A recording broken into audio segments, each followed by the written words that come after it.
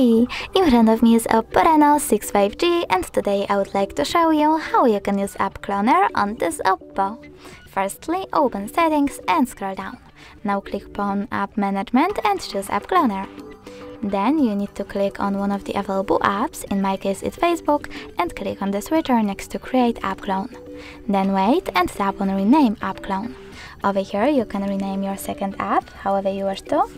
And when you're ready, click on this icon at the top right corner of the name App Clone pop-up.